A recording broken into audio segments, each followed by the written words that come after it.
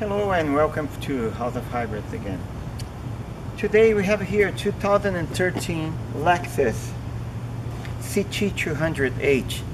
It's another hybrid.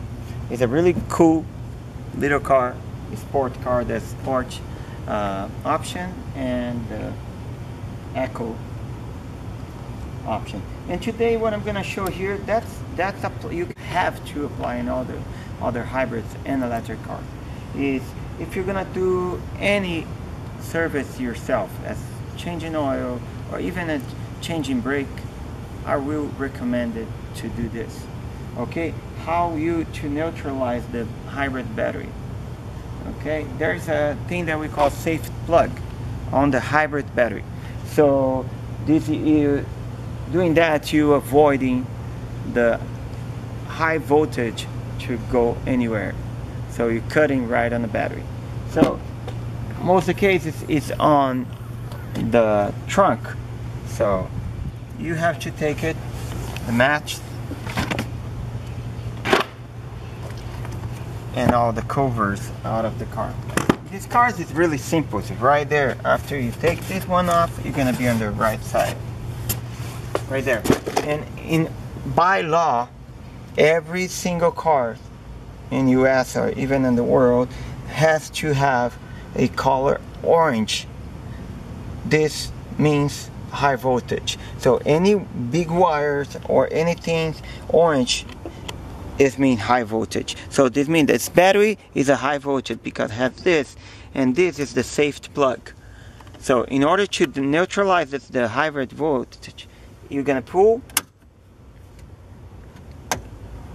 up, and there you go. Without this, no how if high voltage going anywhere now. You're splitting the voltage on the battery in half, and also you cue from the whole car. So you're safe to do any kind of work. But remember, before you even put the key in or try to start the car, you must to install this back.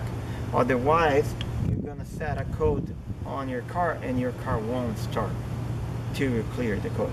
And to put it in, it's the same process that you took it off, but make sure you put it all the way in and start to rotate it. You see that's going in.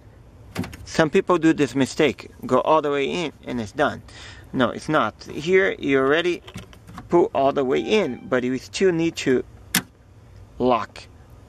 When you lock, it's completely in. So now you back to full power of the battery, and the battery will give the high voltage to the whole car.